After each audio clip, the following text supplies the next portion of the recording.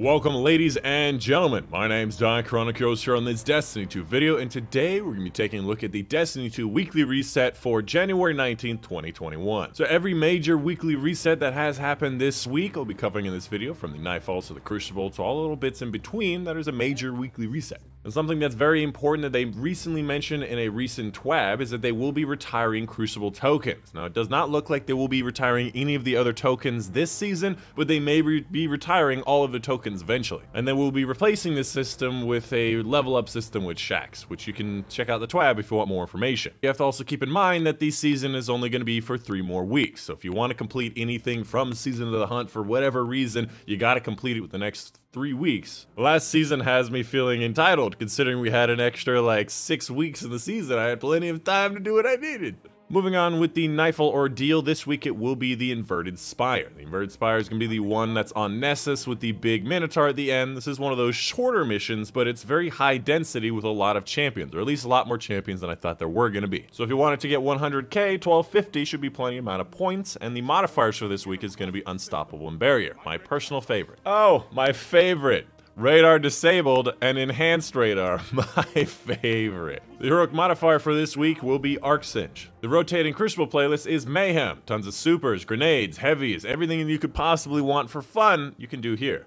As for the Deepstone Crypt Raid Challenge, this week it will be Copies of Copies. It's going to be taking place in the second encounter with Atrax, and in this encounter you're not allowed to eject any of the Atrax replication debuff out of the airlock. So you have to have the operator continually reset those people until you finish the challenge. So obviously, the best way to do this is to do it in one phase. Especially considering you get 4 of those replications per phase, you're gonna run out pretty quickly. For the weekly Empire Hunt this week, it's gonna be the Dark Priestess. If you need the Dark Priestess for whatever reason, or if you want to get that Flawless, it's probably the easiest on this week. And again, keeping in mind, this is the last time you'll ever see the Dark Priestess this season, if you want to do it this season, but obviously Europa is gonna stick around for the whole year. Moving on to the moon stuff, starting up with the Nightmare Hunts. This week we have things like Zydron, Tanyx, and Dominus Gaul. Zydron being the easiest one, because you can just hide from him up in the rafters. As for the Garden of Salvation raid challenge, this week it's going to be 0 to 100. It's going to be taking place in the boss encounter of the raid, and in this encounter, whenever you're dumping motes on a single relay, you have to dunk all 30 motes pretty much back to back of each other. It doesn't have to be both relays. One relay at a time is fine, as long as it's completely back to back. This one's a bit difficult. Look up a guide online.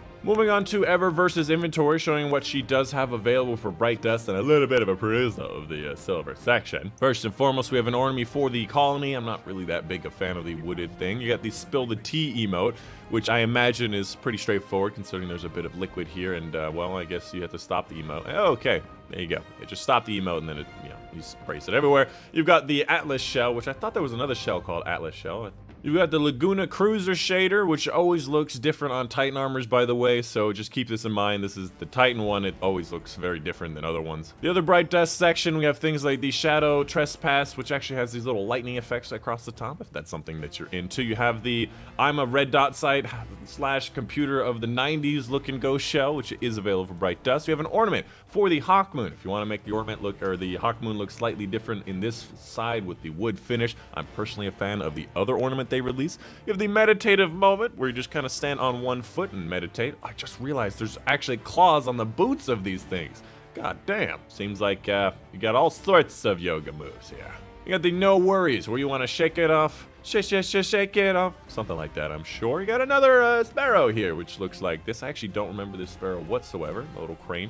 You have an ornament for the Queen. Wow. Queen Breaker ornament. I forgot about this. This looks sick. Other than that, you got transmat effects across the bottom. You got some more shaders, none of which are really that interesting. Perhaps the monochromatic would be something that's interesting. Has some nice white finishes. Very nice across the board. And finally, moving over to Hawthorne's inventory, showing what she does have available for her weekly raid challenge, which is going to be Keep Out. In the Last Wish raid, this is going to be in the 4th encounter, in the Vault encounter. In this one, just don't let any of the Yellow Health Knights into the center circle area.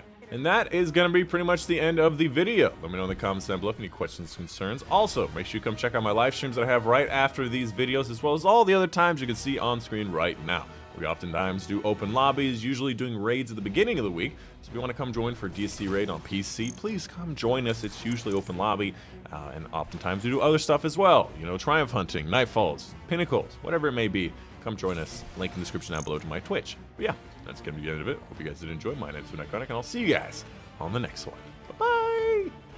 And huge thank you to my patrons on Patreon. Without their help, videos like this, and specifically these spreadsheets, would definitely not be possible. So huge thank you to these Patreons, including Medibudu, Mama Dad, Shadow Moon, Joe Smith, Monday, Natalie Halpin, Steve Bachmanowicz, Justin Herrera, and Raymond Showman for their support.